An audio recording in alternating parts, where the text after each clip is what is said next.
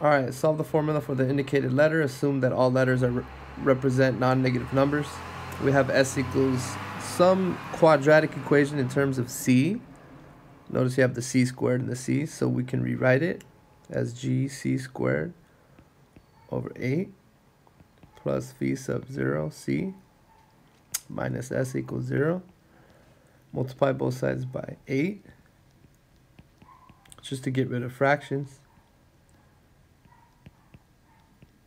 S equals 0. Now we know A, B, and C, so we can do the quadratic formula. So we remember this is A right here. That would be G. Well, let's write that out. A equals to G. B equals to 8 phi sub 0. And C equals to negative 8S. So now we can just plug into the quadratic formula. C equals to negative 8 phi sub 0 plus or minus square root 64 phi sub 0 squared. Notice that just the phi is squared. I already squared the 8. So minus 4 times G times C. That's negative 8S, so let's make that positive. Divided by 2G, because A is G. Under the radical, we want to factor that. So we're going to get negative 8 phi sub 0 plus or minus. What's the greatest common factor?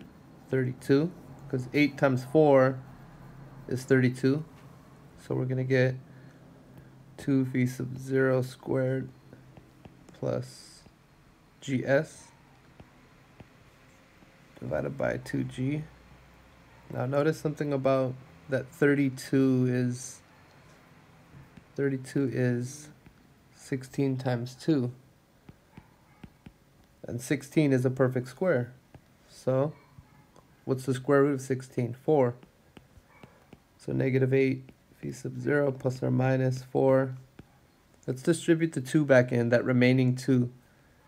4 phi sub 0 squared plus 2GS divided by 2G. And now, if we just cancel these by dividing all these by 2, we get a 4 here, a 2 here, and that 2 is just gone, so you just have a G in the denominator.